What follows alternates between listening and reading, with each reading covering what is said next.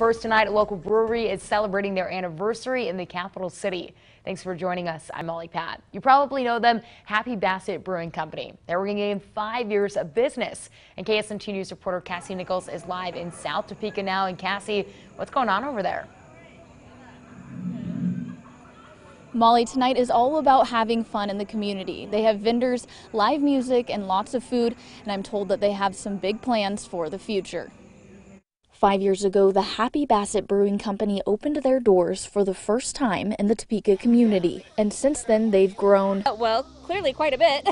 What started as a small brewery in southwest Topeka is now something much bigger after expanding to a second location, Happy Basset Barrel House. We opened it last year right about the height of COVID, so not gonna lie, we got a little nervous there for a while, but actually having such a big venue kind of worked to our favor because we were able to do things still and still, you know, socially distance and do things like that. Now they call it their little dog empire, obviously because of the Happy Basset name, but also quite literally.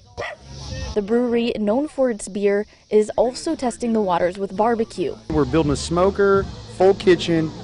This will be the best barbecue in Topeka next year. I guarantee you that. So it's a big challenge. Yeah, come out and try. We do potato salad, coleslaw, and we're trying some new things out too. Infusions with the beers. We're making our own mustards with our beers. With a combination like barbecue and beer, they say anything is possible.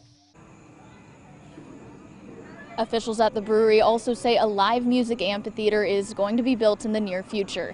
Live in South Topeka, covering local news that matters, Cassie Nichols, KSNT News. All right, Cassie, thank you. I hope you make your way back here and don't stick around for all the fun over there. No, I have actually talked to the owners when they started construction on their second location that Cassie was just at. So we've got stories that follow their progress along, all at KSNT.com. It's pretty fun to see where they started and how they grew and then where they're at now. So you can find those all on our website.